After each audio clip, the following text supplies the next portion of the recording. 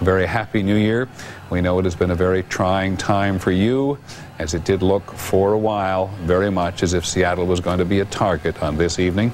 And though it was a very controversial decision, the mayor of Seattle decided first to cancel the public ceremony around that famous needle, the symbol of Seattle in so many ways, and then the private party that was going to be held up there as well was also canceled. But the fireworks tonight in Seattle, we're glad to see, because it engages the city with us and the rest of the world.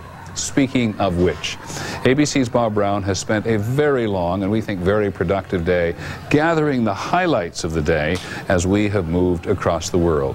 And here is his latest rendition of what has happened as one century has turned over to the other. Past the midnights, toward the dawns, through what people feared might happen and what they hoped would, this has been a day of spectacle in which all the world was a stage. As New York City raised the crystal ball it would drop at midnight, a human conductor led a virtual orchestra with a laser baton, a virtuoso feat of the kind of technology that has defined the end of this millennium. But the fire of old-fashioned enterprise has also played a prominent role. After all, the South Pacific island nation of Kiribati had the international dateline reconfigured so that it would be the first to celebrate the new millennium. Kiribati had seen heavy casualties during World War II when U.S. troops drove out Japanese forces. My dear child, take this torch of peace and hope from Kiribati so that it may light the whole world.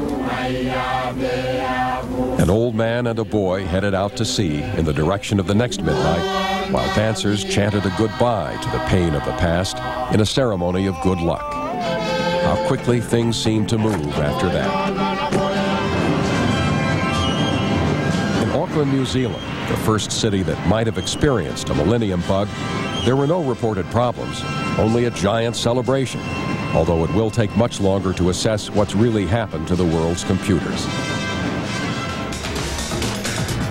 And among the midnight theatrics, often staged around familiar landmarks, the Sydney, Australia Opera House offered a performance unlike any that had been seen there before. Dancers representing sea creatures from the harbor roamed the roof as 1 million people watched. China, one of the countries that gave fireworks to the rest of the world, had an impressive display of its own in Shanghai. But officials anxious to dispel concerns that the country could be a Y2K disaster kept its airlines flying past midnight to engender confidence. And in Beijing, the official celebration that started at midnight ended at 12:08.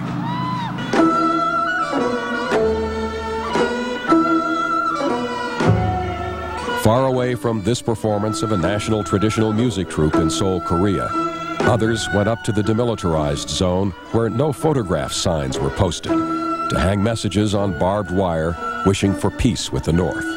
God, please let these reunions happen, said one.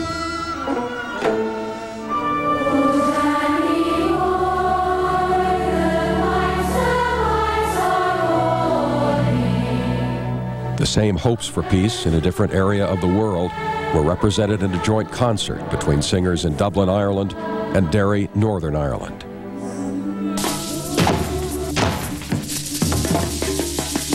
And evidence that hopes can be reached was on Robben Island, where Nelson Mandela spent most of his 26 years in prison before becoming president of South Africa.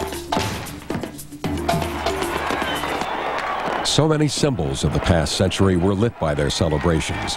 Moscow, the capital of a nation which came into being in revolution, became a superpower, then dissolved in disarray. Despite terrible problems, Moscow celebrated in style. But on the Horn of Africa, territory over which the superpowers once struggled, ABC's Jim Wooten found silence. Going from midnight in Moscow to midnight in Ali Ade, just listen. There's not a sound here. 11,000 refugees from Somalia have gone to bed. In Bethlehem, despite fears of terrorism, the celebration was peaceful and magnificent before a crowd that was overwhelmingly Palestinian. From the streets of India filled with unbridled celebrations to the stunning views of the Acropolis in Greece, A masterpiece before we began counting these last 2 millennia, the visual feast got better and better. Sights we thought we knew well, such as the Eiffel Tower in Paris, were completely redressed for the occasion. Cities like London added new technological marvels. The Millennium Dome cost more than $1 billion and showed off the old ones as never before. Rio provided a shot of adrenaline that could only have come from Rio.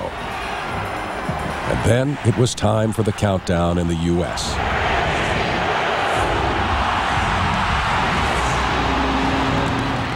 The clock finally swept into our own time zones as if it had been wound even more tightly by the events that had preceded these for 18 hours.